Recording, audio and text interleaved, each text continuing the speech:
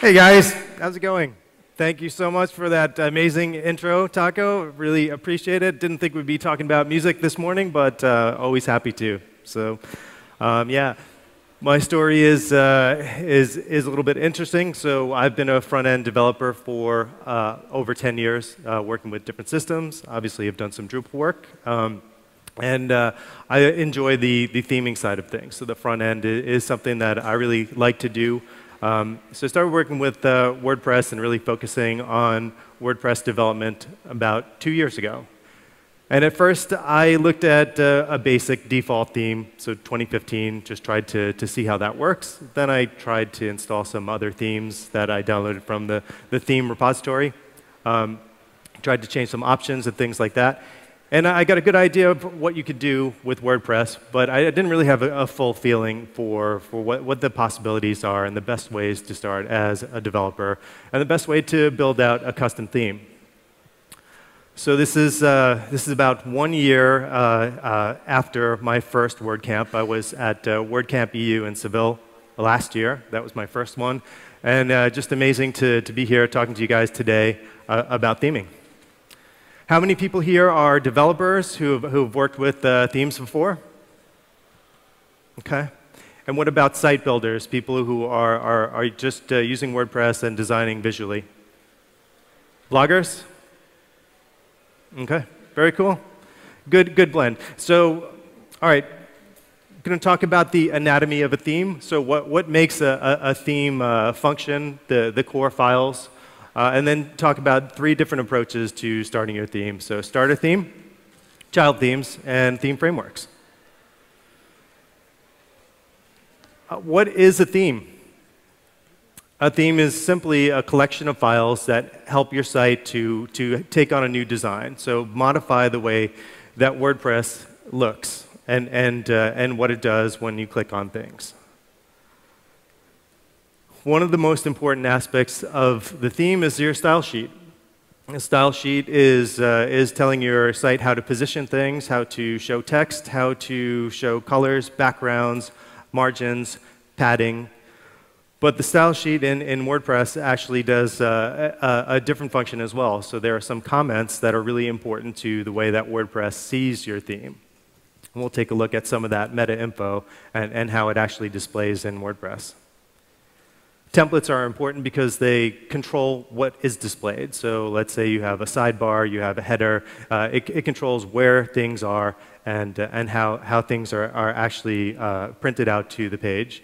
The templates use HTML and PHP, so you would need to have a basic knowledge of PHP, but it's not overly complex. There's an optional file that you can use in your theme called functions. Functions.php. In your functions, this is where you would set things up to do anything that's custom based around your theme. So here you would enqueue styles, you would load any scripts, and you'd also make it so that if you had custom functions, you would put them in one place here in your functions file. You do need a good understanding of WordPress coding standards, so you'd want to understand how to work with WordPress, and it is purely in PHP. This is what it looks like. So I've created a very simple theme. So I've got a functions file, I've got an index, which is my template, and a style.css file. In style.css, you can see there's a comment block at the top. So I've taken out the comment block just to show you the basic details that WordPress needs to display your theme. So I've got a name, I've got my name, the username, description, version, and some tags. And this is important because this is what it would look like to take that information and display it in WordPress. So this is the theme information screen, and it's a modal that pops up as you're going through the different theme options. So templates control display logic. They are positioning the structure, so anything on your page that needs to be displayed that's dynamic is controlled by the template. So templates you're essentially using PHP to generate the HTML of your page. You can use a template for creating post types, for pages, custom post types, and anything that WordPress will do that you can theme. Partials can be included, meaning that you can use smaller pieces of code like a header and footer and use those in one file rather than having them in all of your template files. The functions PHP file acts like a plugin. So it's loaded when WordPress initializes the theme. And it's essentially where you set up all the functionality of your site. So you've got scripts, styles that are loaded, any theme features that are being used, like menus, sidebars, post formats. This is a central place to define functions that are used by many templates. And it's mainly to customize your theme's behavior. One of the approaches that you could take when starting your site build is to use a starter theme. A starter theme is a foundation for you to start building on. It's an existing code base that will give you some basic code, keep things organized, and set you off to develop a good site. So sometimes they are minimal, and sometimes they have a lot of different features that you'd want to use. But mainly, you're able to leverage the existing code and build upon it. You're working directly in the file, the starter theme file. It's something that you would use once, and then if you wanted to create another site with the same starter theme, you would start again from the base of the starter theme. Good to use as your first theme, since it gives you some good best practices and good code that you can work from. And it's potentially a good choice if you're looking at a starter theme that has some functionality that you'd want to use. So for example, maybe a custom post types being included in a starter theme would be really helpful if you're using custom post types. Potentially using Sass or a grid system, or using something like a front-end framework, and that could be included in your starter theme. So you choose what works for you. Best practice of using a starter theme is not to update it. You're working directly on those theme files, so any updates, if you up the version to the latest version, you'll lose all your changes. Another approach to theming is to use child themes. And child themes are interesting. They solve a different problem than a starter theme. You're essentially using a parent theme and extending it. So you're taking something that exists, hopefully is close to the site that you're looking to build, and you're building upon that. This is obviously a good starting point because you've got a working site, and you'll speed up development time based on it actually working, and you're just changing things. So the benefits of the child theme, so you have all the functionality of the parent. You would be able to add styles. You'd be able to add functions and templates. Since it is you're using a parent theme along with your child theme, it can be updated. And you don't have to modify the code of that parent theme directly.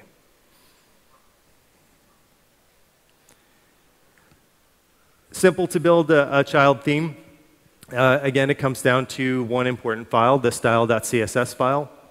And what you're looking to do is change a value for template in the comments.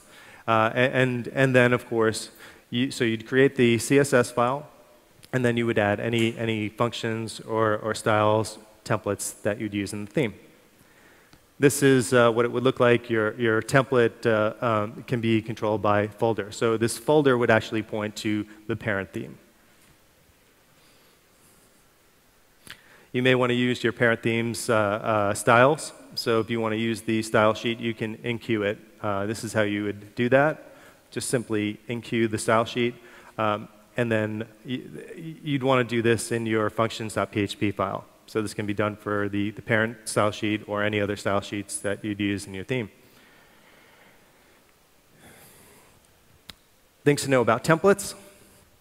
Parent templates are inherited. So any parent template that you have will be used in the child theme unless you override it. So in order to do that, you would create a template in the child theme with the same name. So if there's the same name child, then that takes priority over the parent. So you can do this for all of the templates in the parent theme, or you can do it for some, or even very specifically for a single page. You can use the page-slug, so you change the template name to page-slug or page-id, and you can get very specific. Child functions.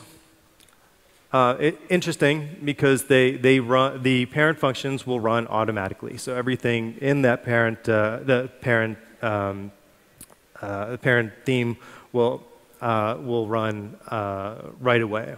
But child functions will run before the parent functions.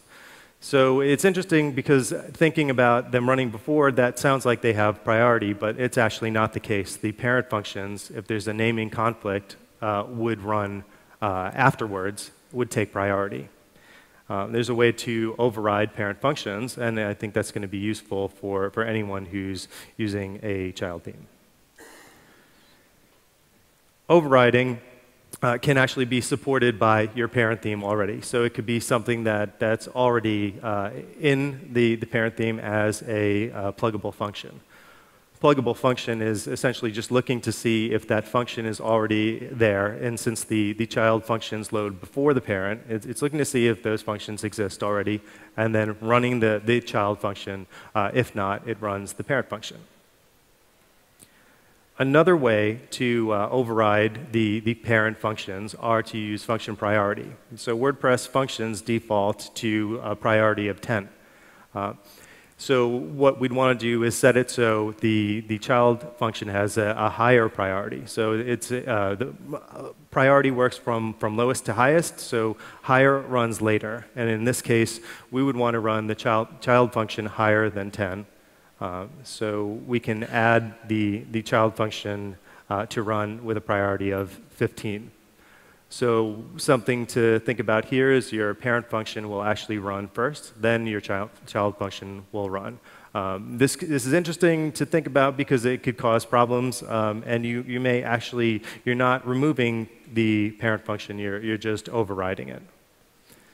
There's a way to remove. So you can remove your function completely if you need to with remove action. And this is something that it needs to be called after the parent function actually loads.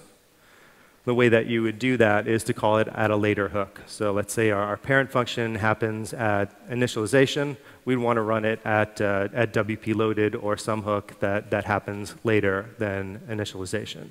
So here we're adding an action to WP loaded and removing the parent.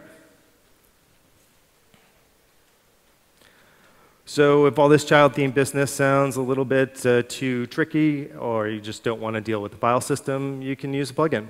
So you can use one-click child theme or several other plugins like it to create your own child theme, just based on any parent theme that you'd want to use.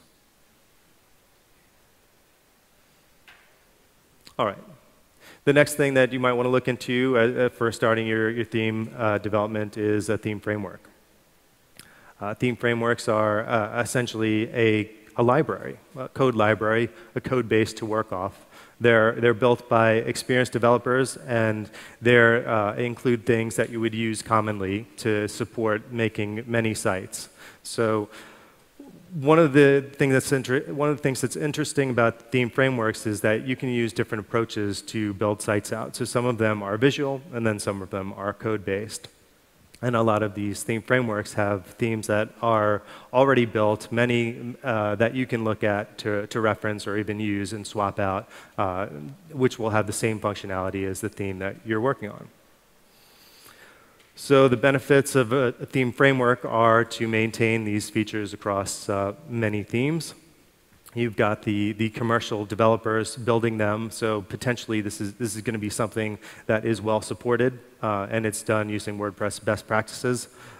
Commonly used, so your developers actually may know how to work with some of the frameworks already. Since some of them are commercial, they provide support and updates.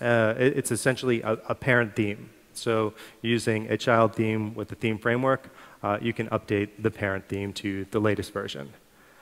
Development is ongoing, so you won't be in a situation where your theme developer disappears or the project is not maintained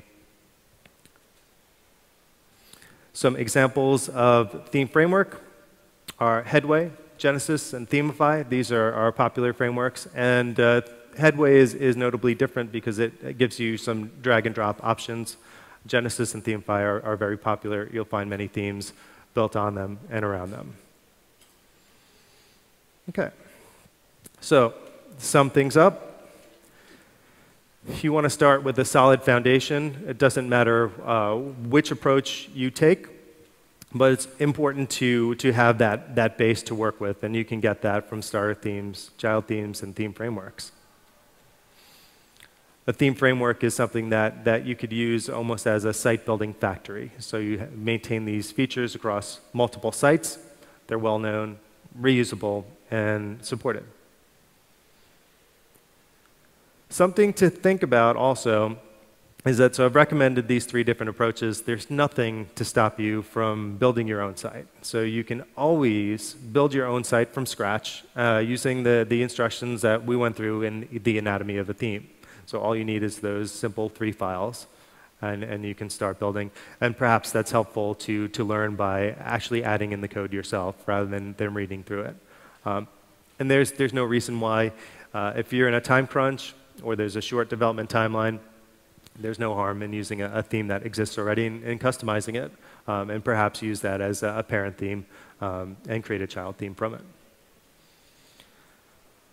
So that's it. I'm really excited just to be here to talk to you guys. We'll be around after this session at the Happiness Bar, Hall G, foyer.